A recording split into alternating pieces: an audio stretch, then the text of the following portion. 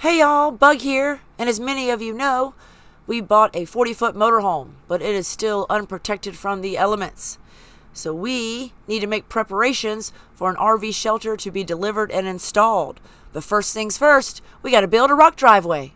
This is what we've been driving through, and it's just ridiculous. So, excavator time and rock time. And we're going, just like Joe is doing right now, scrape off the top muddy stuff, give us a driveway that goes all the way up, and then a big rock pad for the motorhome. And we will use that rock right there. It's 1.25 inches. Boo working hard. It is the day before Christmas Eve.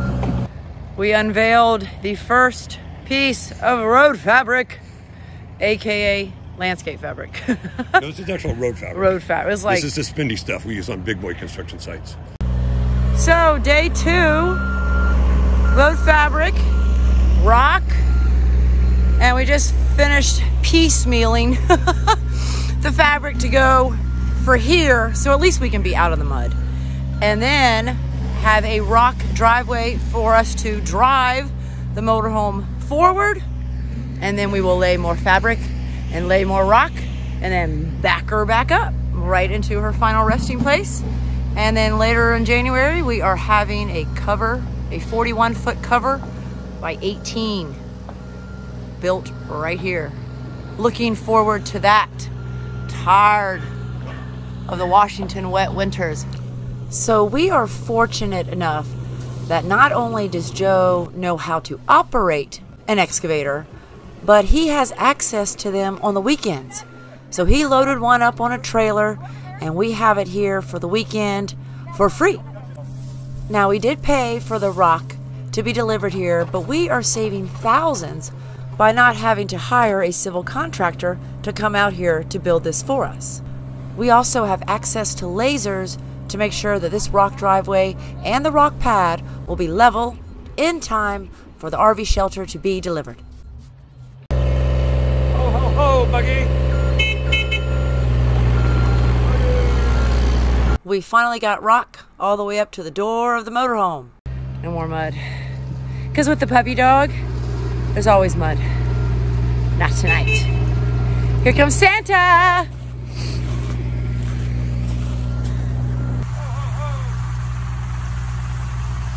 Little rock for my bug. We got a rock! Don't hit our motorhome. Don't hit the motorhome! Then we'll do a little backblade bug. Backblading, driving over it, all that jazz. Call it Merry Christmas Eve. So here's end of day 2. We now can officially drive the little lamb out. We can avoid those trees there and drive her right on out. All the progress came to a halt after Christmas because of the snow. We cannot dig through the snow to get to the rock, and our motorhome was so frozen we couldn't have closed the slides if we wanted to. And then we got COVID. Yeah, that's a negative test, but we got COVID. And then we had to wait before we could have access to another excavator, so it wasn't until mid-January that we could get back started on our rock driveway. So we even had to reschedule the delivery of our RV shelter, A, because of the snow and the interstates were closed, and B, because we weren't ready. They wanted to deliver it while there was still snow on the ground, and we couldn't have that. We weren't ready. You got it. Just stand there. You want me to tilt the buck up so you'll feel a little safer? Oh my God! You can do it. What you're watching here is me suddenly having a sense of vertigo when we need to cut some branches. You really don't think you can? What about a ladder?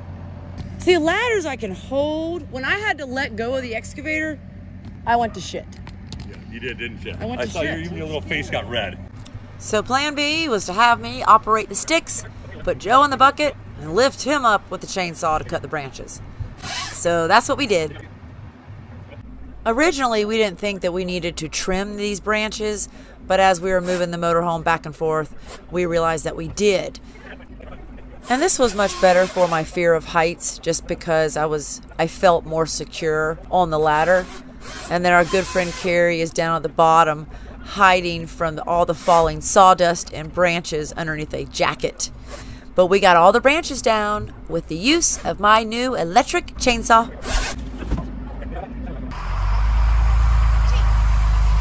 on, Chief. That came out of there easy. It did. No problems. So we have the laser out here. And the laser is telling us that this spot is 1 foot higher than that corner over there, the opposing corner. That's a lot of rock, people. It's a lot of rock. She looks good. Yeah. So that one roll, boom, to the letter, to the letter. And it begins.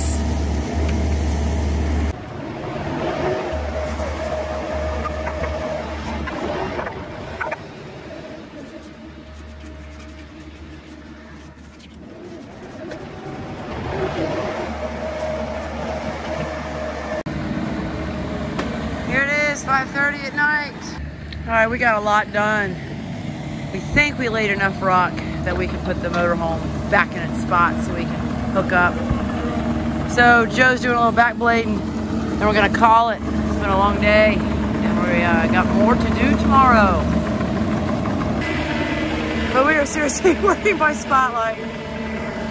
So I'll have to show you more tomorrow. We're gonna go watch some Netflix. All right, it is Sunday morning, and this is our last and final day to get this done. We are out of time. We are almost out of rock, and we got to take the excavator back. So it is today. So Joe's gonna pull the motorhome forward one last time. We're gonna finish up the rock in the back. Stay tuned.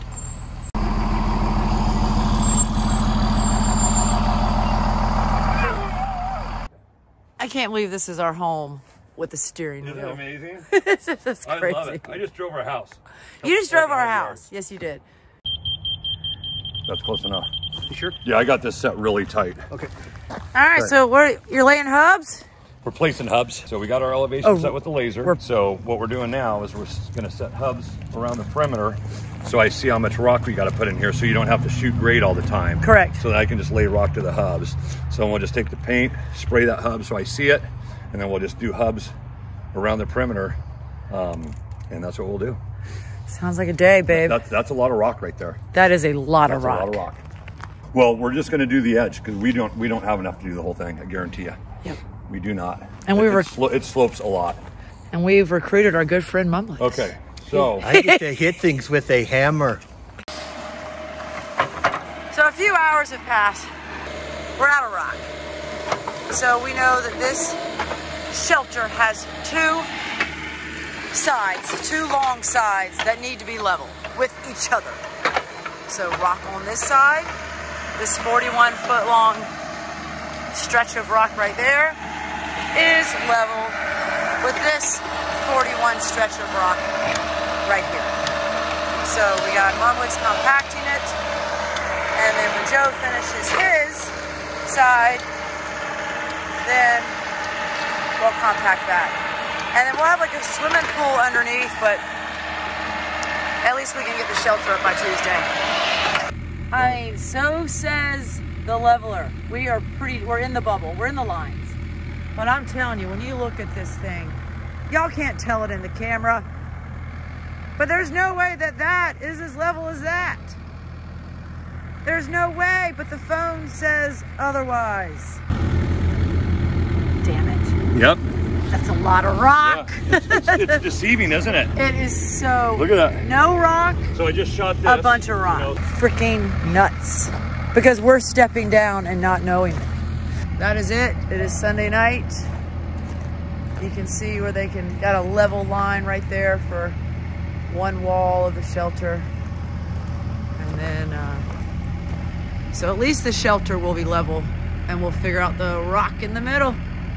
another day because we're tired. So here's the day. It finally arrived through COVID Christmas and snow and shut down interstates. It finally arrived. We went with JM Builders. They showed up here about 9 o'clock in the morning and they had it together by noon. We went with 41 feet long, 18 feet wide, and 12 feet high. And this is it. The little lamb finally has its permanent home. Thanks for watching.